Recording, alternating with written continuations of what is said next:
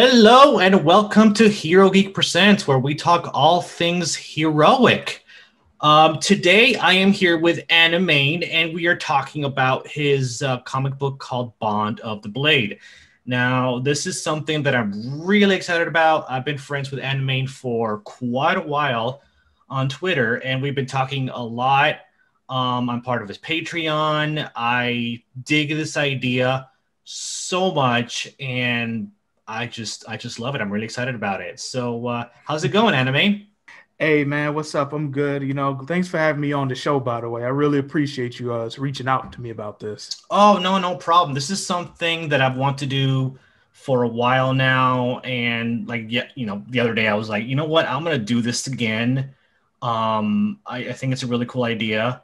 So just feature creators. And the show is going to be basically about my love of heroism and heroic characters in entertainment media. So that's like the main focus. And from what I know, Bond of the Blade, a lot of my favorite characters from Bond of the Blade are really, really heroic characters. You know, you have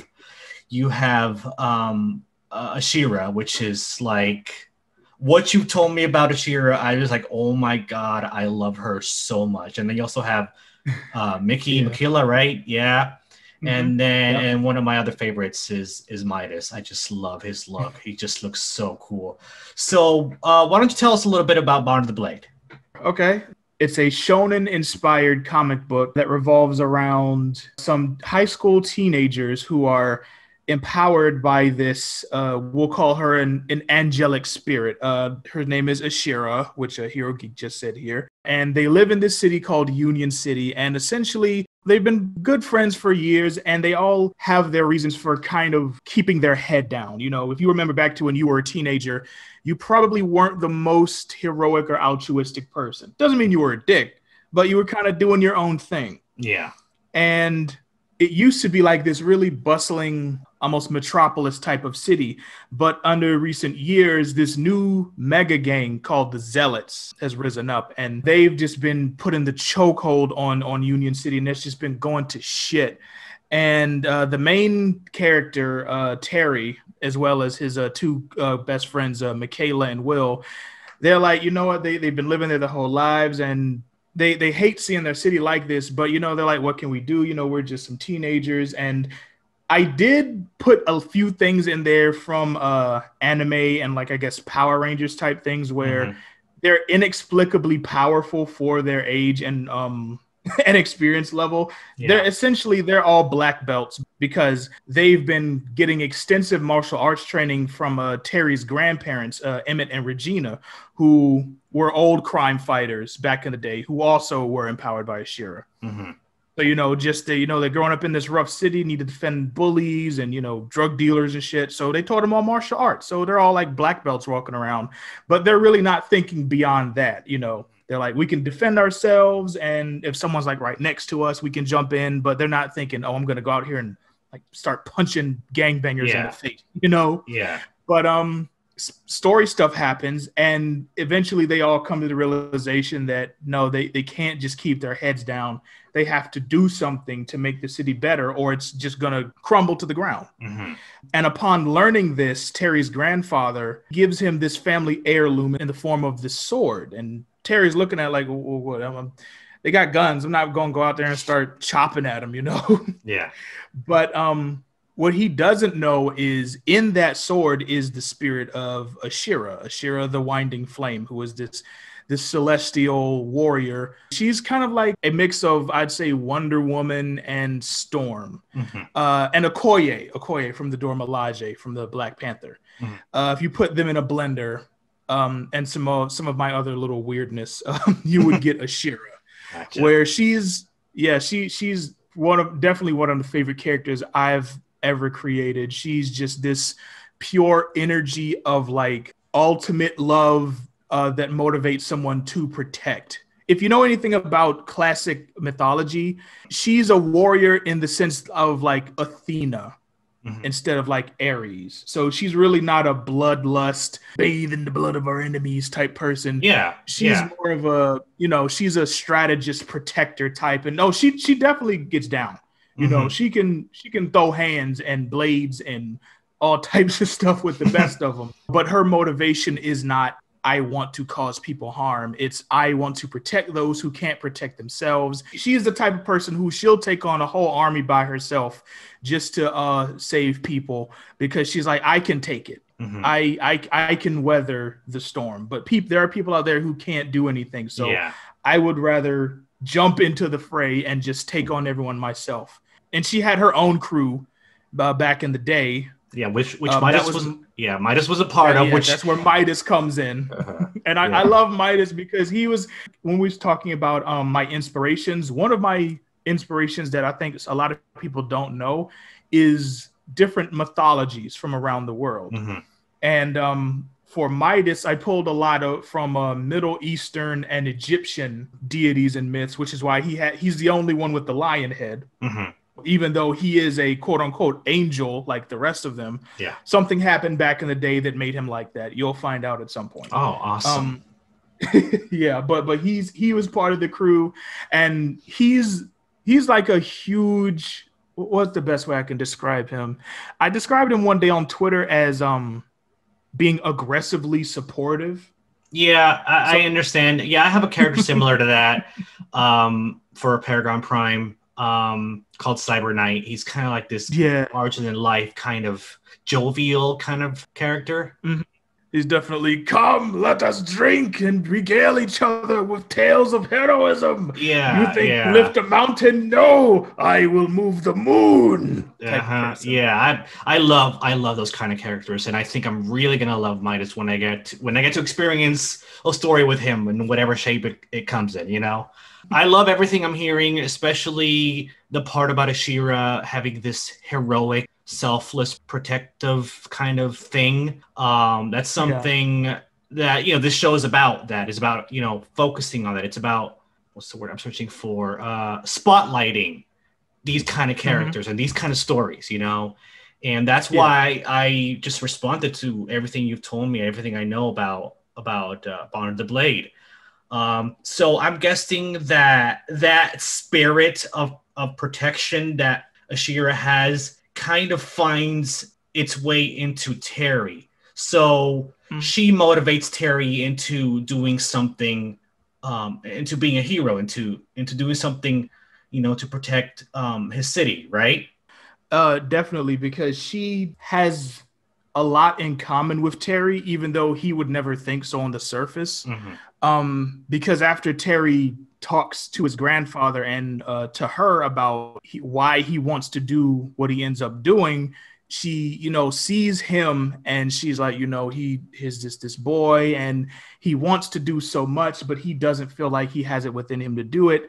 So I need to be to him what I was to his mother, his grandfather, and even his great Mm-hmm. grandfather. He's actually the fourth in his family to do this. Gotcha. Yeah, And yeah. so she ends up becoming sort of even though his grandparents were his physical trainers, she becomes his spiritual trainer Yeah. and teaches him how to harness what's called his aura. Because most Eastern stories have some type of internal energy, whether you call it ki, chi, chakra. In this, it's aura. So Mm-hmm. she's teaching him how to harness his aura in a way that he can get out here and start making a difference in the world in a hands-on way. And, since he is an 18-year-old high schooler, he can't do but so much. Yeah. So, she kind of has this ability to, when she bonds with a person, whether it's in the Gallon family, that's Terry's last name, whether it's in the Gallon family or someone that is closely related to them, they are able to use some of her powers in some way. Gotcha. So Gotcha. Yeah. she lends Terry the ability to manifest some of her powers, and he begins to learn more about who he is and what he can do, because that's another aspect of Bond of the Blade is people learning how to stand up for themselves and stand Mm-hmm. up for something greater than them. In fact, if you just took the word stand, that is so crucial to the story. People learning how to stand up for themselves, for other people, for each other, for what they believe, That's for their awesome. community. Yeah. You know, I'd say if there were one core theme, there are a couple, but that's probably the most core theme of Bond of the Blade is people learning how to stand. And so much of Terry's story when we first meet him, I don't want to spoil too much, but we can kind of see that he has the potential to be so much greater than he is, but for story reasons, he never really applies himself. Mm-hmm. He really has a very passive, go with the flow type of mentality. Yeah. Like, you know, I'm gonna just do whatever I need to get through, and then it's on to the next thing. And I'm guessing there's a moment where he stops being passive and he does something about it. And I'm guessing Ashira has something to do with that moment. Yes, there are actually a couple moments like that. There's definitely we can call one an inciting incident. There's one where he's like super bare bones, like really not doing more than the bare minimum, and then there's the inciting incident that kind of lights the spark in him, so that gets him moving on the right track. And then after that, a little bit after he's already started bonding with Ashira, there's another one where he really starts to come into his own. And the same could be applied to the other two heretics, Michaela and Will. They all have their own individual motivations for why they want to essentially go be urban ninja superheroes. Yeah, I'm seeing a little Ninja Turtles kind of influence, you know, urban heroic ninjas kind of like feel. Yeah. So speaking of which, tell us about the other characters. Tell us about Michaela, which is another one of my favorite characters, by the way. Yes. One thing I definitely wanted to do that I think some properties kind of neglect is when you have an ensemble cast, of course you're going to have your main person, but all of the cast needs to be fleshed out, all of the team.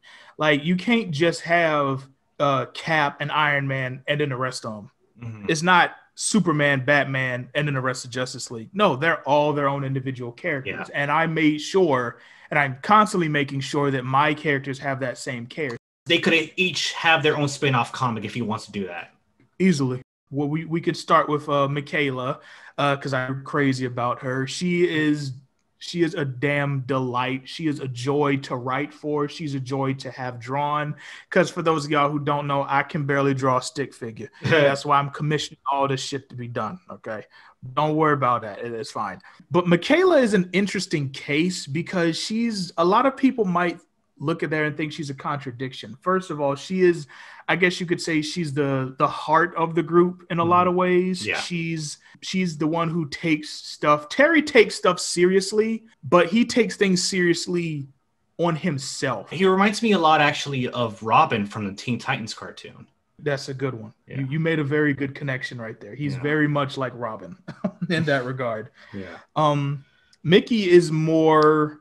She cares, definitely, and she takes things seriously, but sometimes she's necessary to remind the others, especially Terry, of the bigger picture. Because one of Terry's flaws is if he thinks that he's responsible for something going wrong, he's going to put it on himself to fix it, but he may pursue it in a way that really won't get anything done, which is why they need to work together as a team.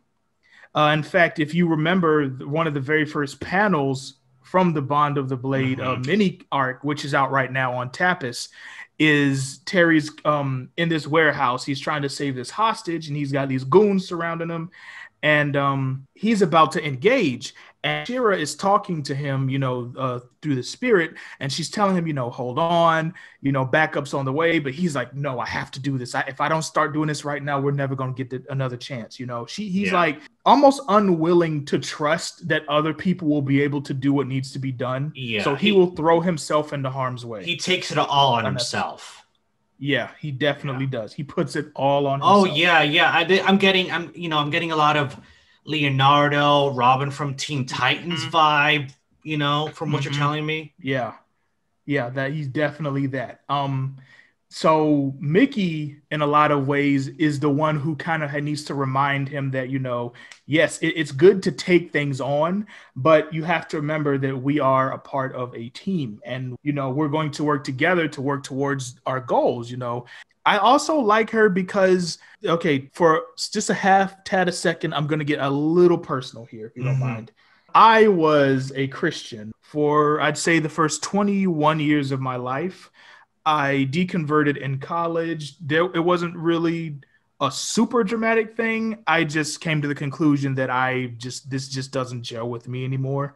And so for most of my adult life, I have been non-religious, but I still think fondly back to a lot of the things that I experienced when I was a Christian.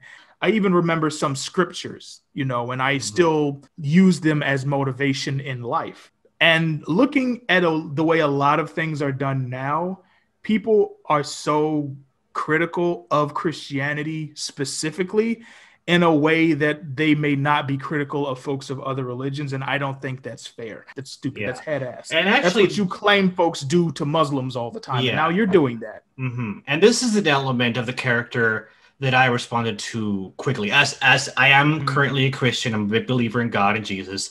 So for Animane, who I know is an atheist, for him to be able to create a genuine character that is a positive representation of Christianity, and I just like, wow, that is really, really great that you were able to get into that headspace despite the fact that you don't have those beliefs. And I really appreciate that as a Christian myself, and everything I know about this character, everything that you've told me about this character is great. I mean, he just put up a video on Twitter today about Michaela praying, and this is really beautiful prayer that actually got me a little emotional. Like, that's so amazing. Oh, wow. I love that about the character. I love how she's just so joyful and just positive. Yeah, she's definitely the I wouldn't necessarily say bubbly all the time, but she's definitely more of one of the most positive, upbeat one of the trio. Part of that is just her natural personality. Part of that is the environment she was raised in, because I mean, I have, as a kid who was raised in the church, I have very clear memories of stuff like Vacation Bible School and singing Kirk Franklin songs at Sunday and all that stuff. And that energy I wanted to put into her. And I guess one of her struggles is she's trying to live in a way that she feels would honor God. But the way that's been like sort of laid out to her from like some family members and church folks, where she feels like she's compromising who she is. And when she does anything that's actually of herself, she ends up getting shunned, pushed away. That's not godly. Hey, you watching Harry Potter, you gonna go to hell. Oh, yeah.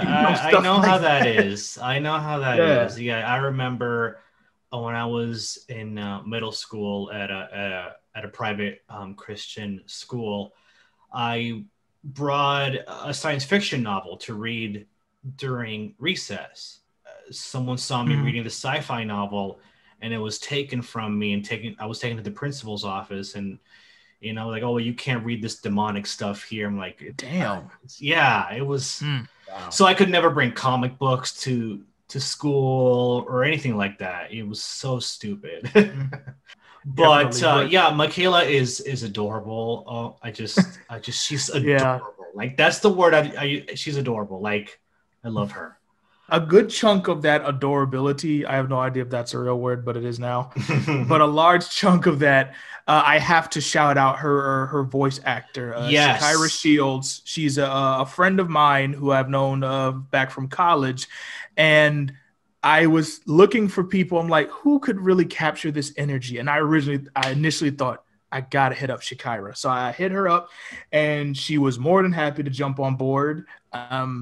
She captures Michaela's energy like super, super well. And she also sings, which Michaela also does. So I'm like, yes, let's put you on this project, Yeah, she's a great character, and I'm looking forward to reading about her. Now, why don't you tell us about a character that I don't know a lot about, which is the other member of the Heretics. Tell me about Will. All right, Will, a.k.a. Vice. Oh, I suppose at some point I should share their superhero names, since technically they have them. Okay. Yeah, I usually call them just by their given name, since that's how most people know them, but they actually do have code names. Okay, so Terry what's his code name?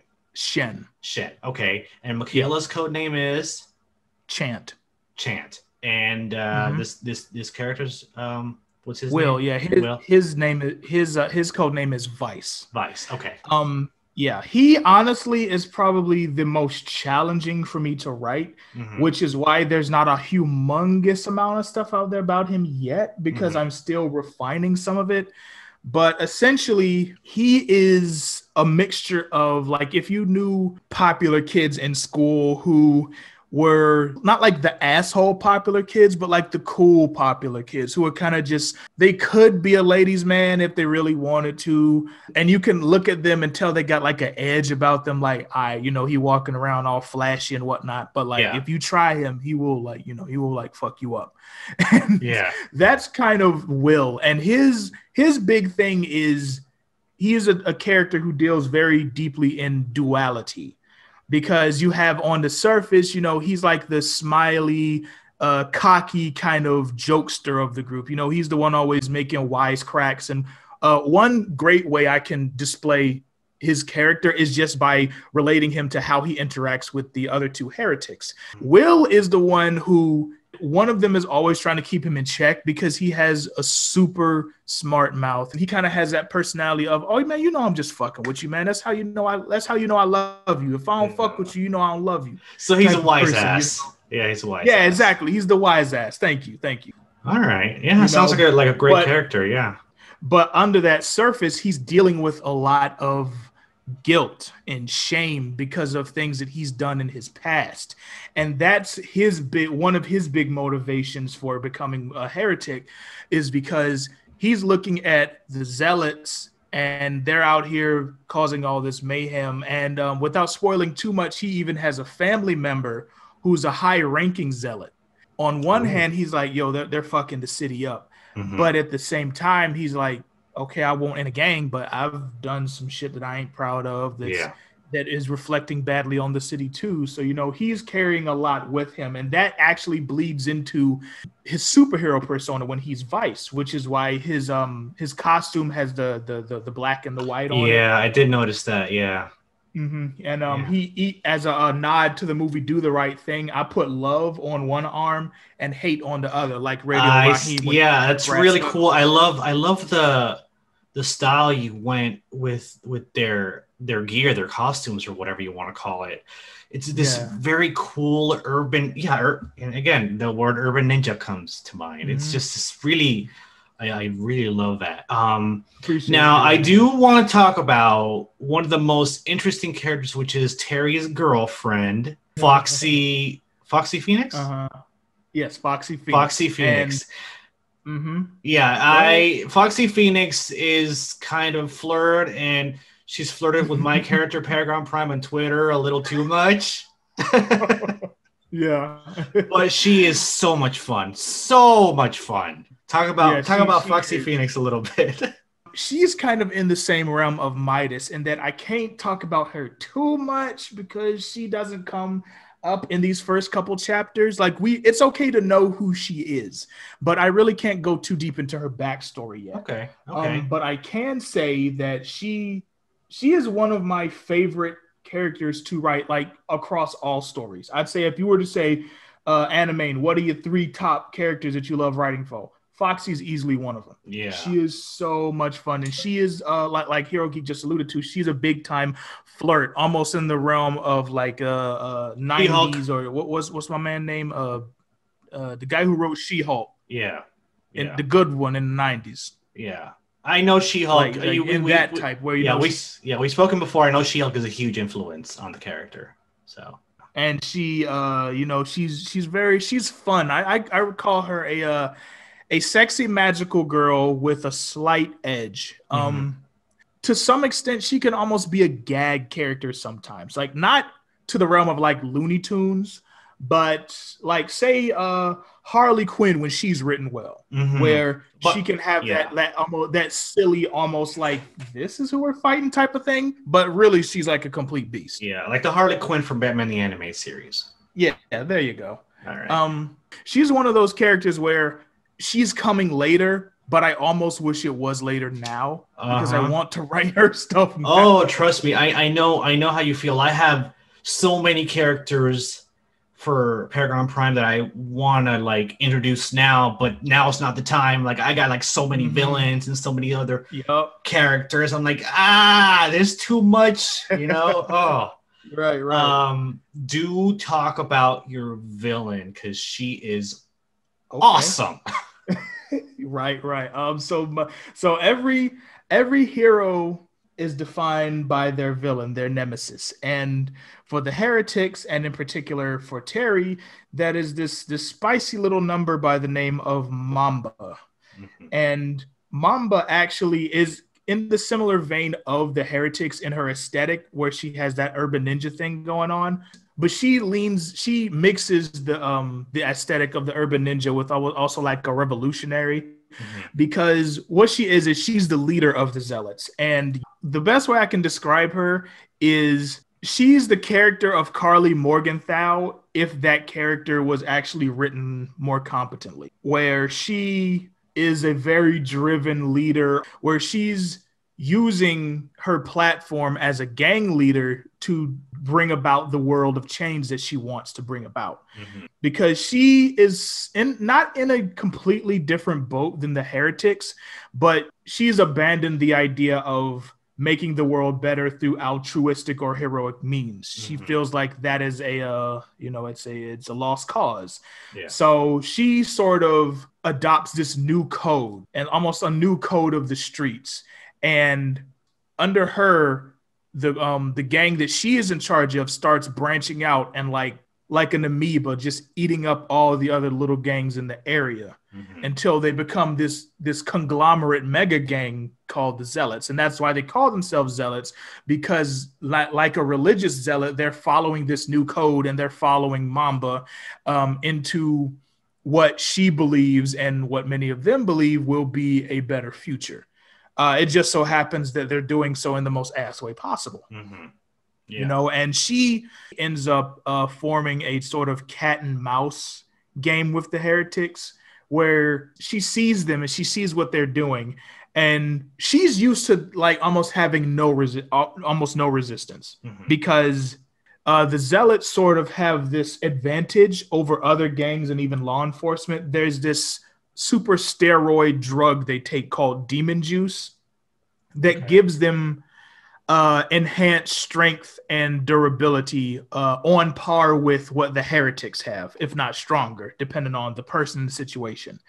And as they take this, there's really no one in the city who can be a threat to them. It's to the point where the cops either end up being crooked and like joining them, or not like joining them, but like being on their side, or they just don't even show up. Like if someone calls and says, "Hey, there's some zealot shit going on 15th Street," they just won't go, because they're like, "I'm Wow. gonna go there and I'm gonna get hacked to pieces. Yeah. I'm gonna unload a clip into this dude's chest, and he gonna still be running at me." Got it. You Got it. know. Yeah. Well, yeah. I mean, you sound like you have great concept, amazing cast of characters, really strong characters, and strong story. Yeah, and you even have like the grandparents. I'm really psyched about I'm gonna be honest with you. I kind of have a uh, crush on Terry's grandmother from back when she was in the '70s. She's like mhm. kind of hot. Like what? I'm sure you're not alone. Yeah, that's my own thing. And it's weird because as many homages as I'm paying in Bond of the Blade, Terry's grandparents were also crime fighters. His grandfather Emmett and his grandmother Regina, they used to go by the code names Hammer and Pearl, or the Hammer, and they had their own. They started like their own legit movement called the United Angels, Mhm. which is why Regina has the tattoo of the halo and the wings on her stomach.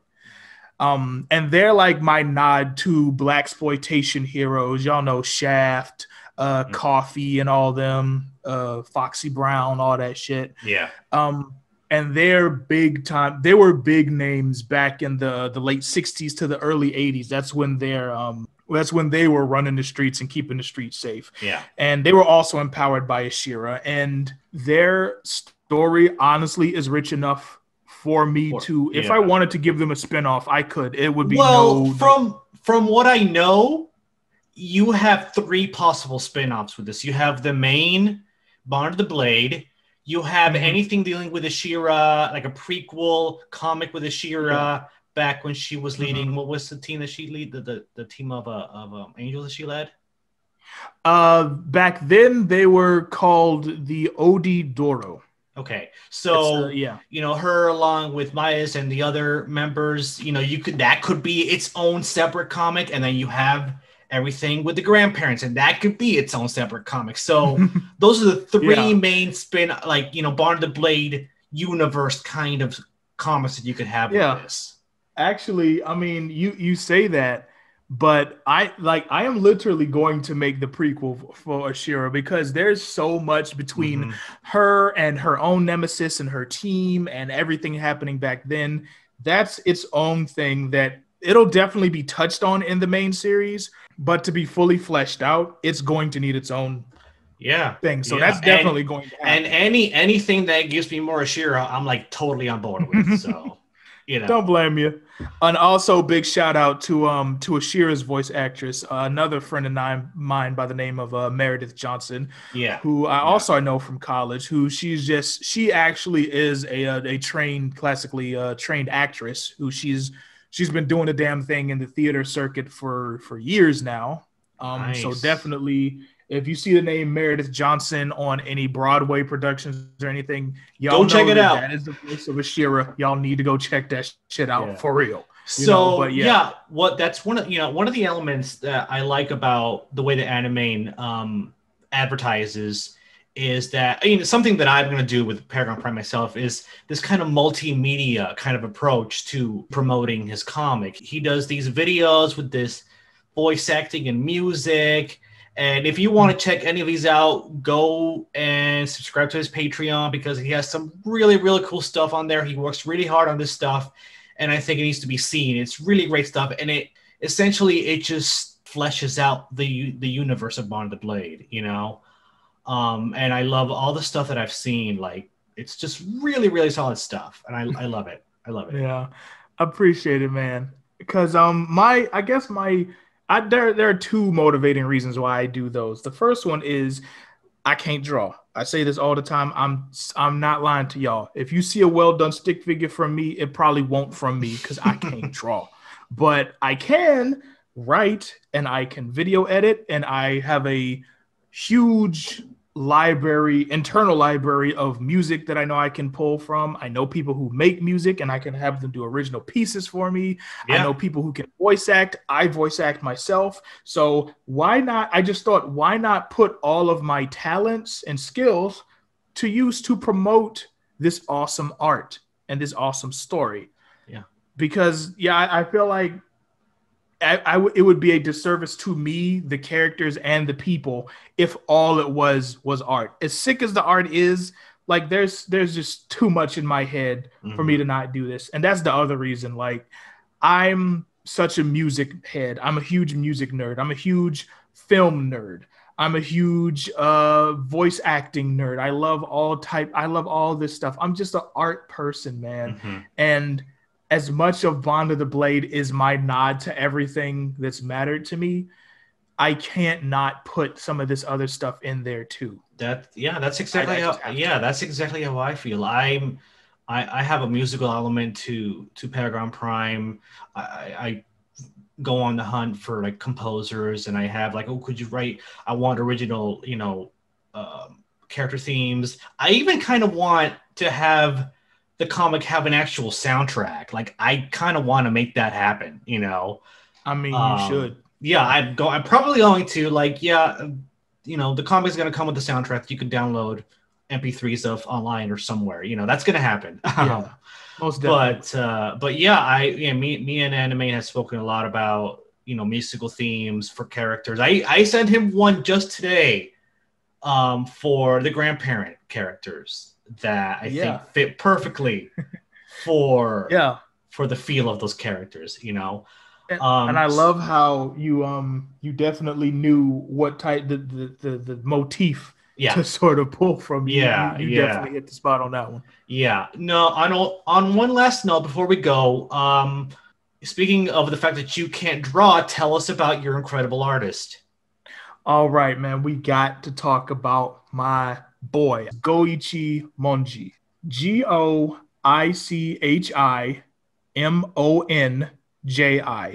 Goichi Monji. All right. And he is just incredible. The fact that he and I are so in sync creatively, it really is a godsend. I was just back earlier this year, I was looking for folks to just do some commissions of some of my characters just for fun because I'd had a couple done. I'm like, I want a couple more, but I want a different style.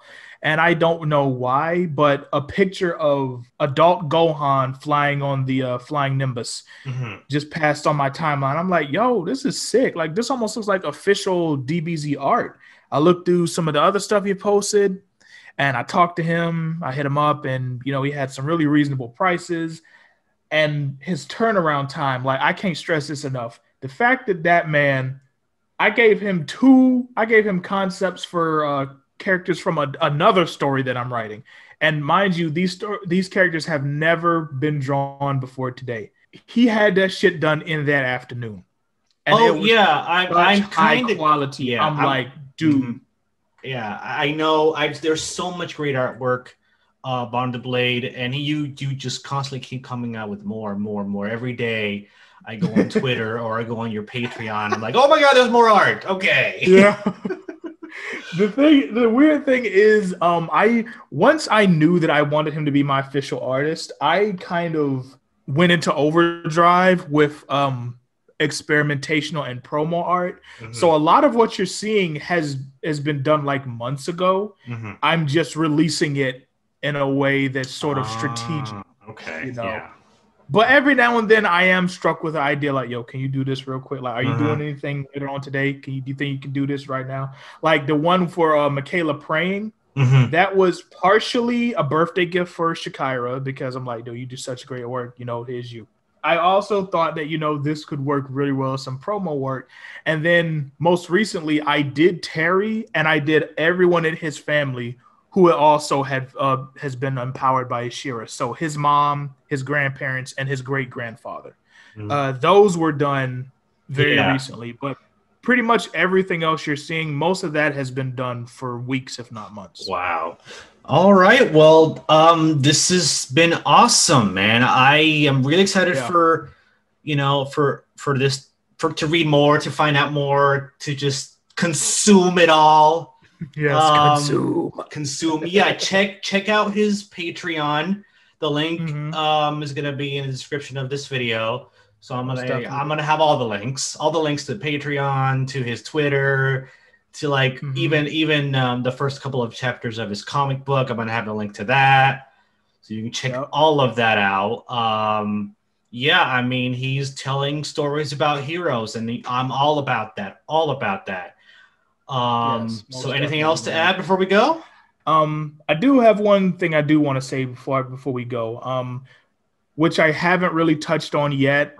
Part of the reason why I'm doing this, especially so hard, is because as a Black American man, I've been in this space where I love a lot of stuff, and I do like when I see Black people in things. I'm not going to lie and say that I don't, but I want them to be well done characters. I want them to have the same treatment that you would give a white character. So in a lot of pros and established names in various entertainment industries, when they make these cookie cutter or bland characters, or they're just blatant ripoffs or palette swaps, race swaps, and they say, oh, this is for you.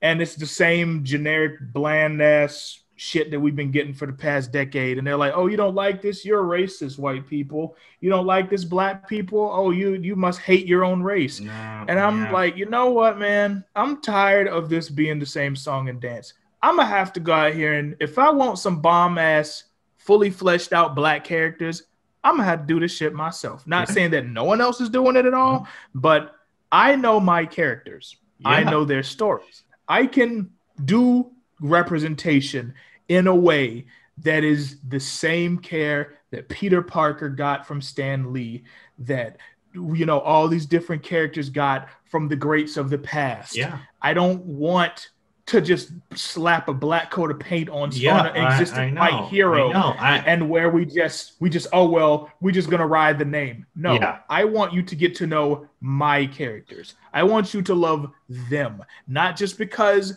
they're a black version of XYZ. I want you to love them because they entertain you or motivate you or help you forget whatever shitty situation you're in. I want you to love the story they're going through, their changes. That's what I want to do. Yeah. I'm going to evoke the great name of Dwayne McDuffie because he did exactly what you're doing.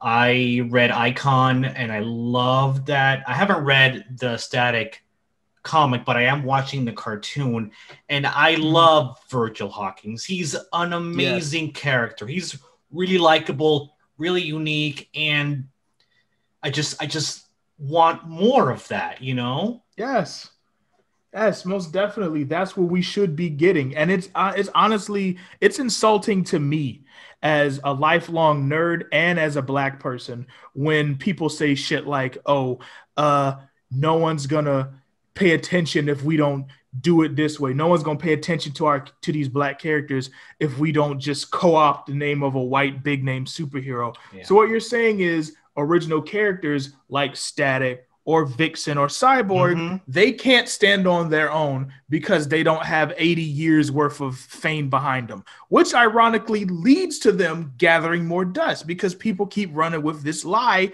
that no one's going to care about them. So they keep not writing them. And I'm just tired of that shit. Yeah. I just straight up, I'm fucking tired of it. I'm like, no, if you're going to keep ignoring the awesome black characters that you already have, that is very unfortunate. And I think that sucks. But I have to do my own. I can't just keep waiting for people to either make a new original black character and give them that care or for them to shed a spotlight on the ones that exist. Because 9 times out of 10, when they do that anyway, it ends up like Nubia Real One.